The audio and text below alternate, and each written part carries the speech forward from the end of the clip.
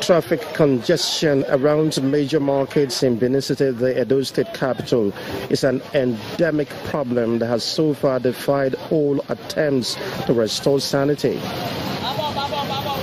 Urban Market around the King Square and the New Benin Market take the lead as entire streets have become part of the markets, making vehicular flow impossible. Street traders blatantly display their wares on both sides of the road, while drivers of commercial vehicles occupy the remaining part of the road as their passengers disembark from their vehicles. We know they see where park once the market women don't block road, so we get to drop passenger from road. If they drive, then come off for road, then we go to see where they park. Anywhere when the cars go, say na their market they go, everybody go.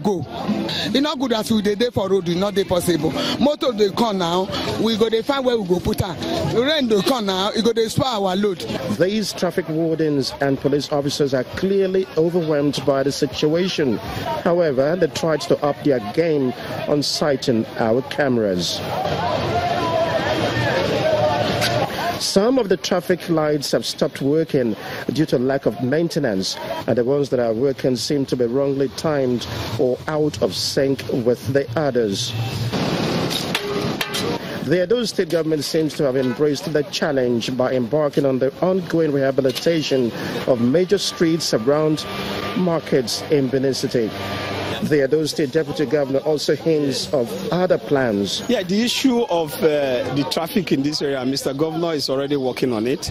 And I won't want to reveal what we want to do.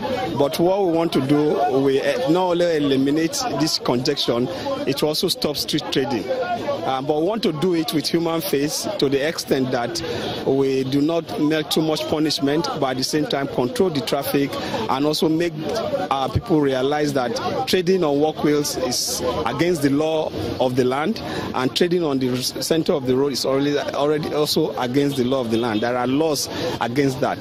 The Godwin Obaseki administration has amply demonstrated the will to turn things around. It is hoped that the momentum is sustained so that sanity can someday be entrenched on our roads and markets.